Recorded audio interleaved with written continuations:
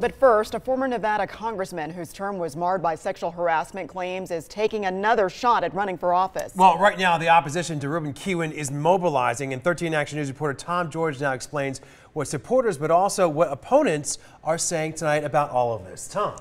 Yeah, Todd and Carla, it is all on this website here that's gaining a lot of attention. You can see right there some of the shocking text messages opponents want you to remember. They're plastered right there on the front of that website. My name is Ruben Kihuen, and I represent the 4th Congressional District of Nevada.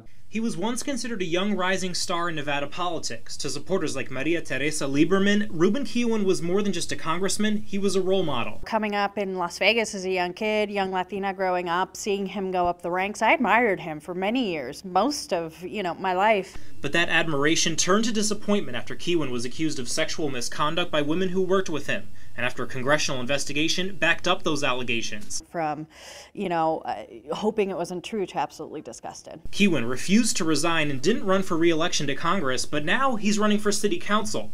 And some former supporters are shocked. They feel he hasn't done enough to make amends, creating a website called nomeansnoruben.com. It highlights some of the worst texts from the congressional report, like, "Come sit on my lap," and "What color are your panties?" He understands that he has been denied, according to him, 4 million times, and she continues to say no. They're also raising money to spread their message because they worry voters aren't as engaged as they would be in other elections, and that Kihuen may try and fly under the radar. It's low turnout. He has name recognition, has had it for a long time in the area because he's been around politics for a long time. But that's why, this work is important, because we have to remind the voters of who is Ruben Kihuen and what did he do.